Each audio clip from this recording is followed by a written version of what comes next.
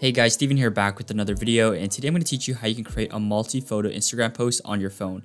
I made a video on this about a year ago, but I found a way you can do this on your phone using two different apps. Both of them do the same thing, both are free, and both have different templates you can choose from. If you guys enjoyed this video, make sure to hit the thumbs up button, and with that being said, let's get straight into it.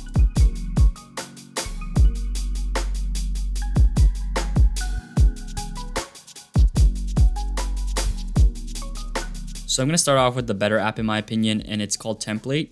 The reason I think it's better is because they have templates for story, feed, and the multi-photo Instagram post. So if you just browse through the app, you can see that there's different templates you can choose from. So there's analog, paper, journal, film, craft, film, minimal, instant, fresh, design, layout. There's a bunch of them, and each of them are $4. Or if you want it for a year, you can pay $33. Which is around $2.75 a month, which is about a cup of coffee if you think about it. So once you press on gallery, you can choose the first two templates. Those two are free. I think analog probably looks better. You want to choose a template. And so I'm going to choose one of the analog ones, and you just want to press the check mark, edit. You want to press add. You want to press on the different squares. So you can just add your photo. You can add a photo to the background as well. So just select the spot you want to take up. If you press edit, there's options for different brushes, so you can write on top of it. You can also change the background color in case you don't want a photo in the back, and you can also add text.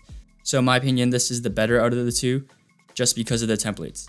The other app is called Scroll, which is very, very similar, except I think it gives you a little bit more flexibility when it comes to just customizing it. Like you can resize it. There are different templates you can choose from, but the most basic version, you can actually resize yourself. The con of this, however, is your photos might not be perfectly centered or aligned.